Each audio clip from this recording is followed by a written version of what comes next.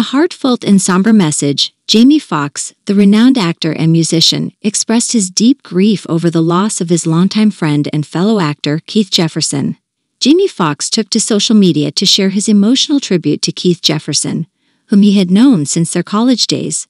Foxx described the profound pain he was feeling, emphasizing that everything hurts in the wake of Jefferson's passing. The two friends had shared a close bond for many years, and their friendship extended beyond their college days. Jamie Foxx and Keith Jefferson both pursued careers in the entertainment industry, with Jefferson establishing himself as an actor known for his work in various film and television projects.